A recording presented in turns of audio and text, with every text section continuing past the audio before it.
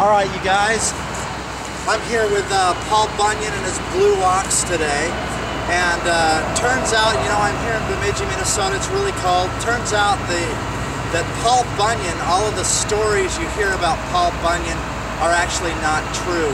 The truth behind Paul Bunyan is that he was a baseball player. I had no idea about this.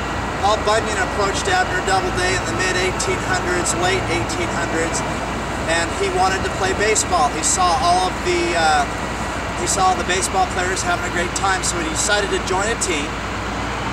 I can't remember what team it was, but he decided to join a team, and he approached Abner and he said, "Hey, there are a couple of positions that I think I'd be good at. One is first base, and the second is a pitcher."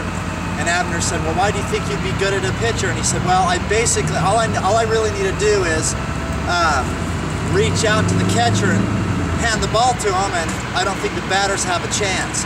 Well, it turns out he pitched a perfect game. The very first time he threw, he pitched a perfect game.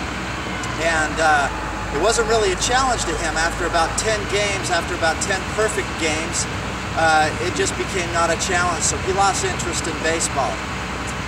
Then, so that leads me to the question today: what is perceived pitching velocity? Well, perceived pitching velocity is this: the closer you are to home plate at release of the baseball, the harder it is for the hitter to react to the pitch. Hopefully you guys can hear that. But every foot closer you are to release of the baseball, to home plate I mean, the batter perceives that pitching velocity to be about 3 miles an hour faster.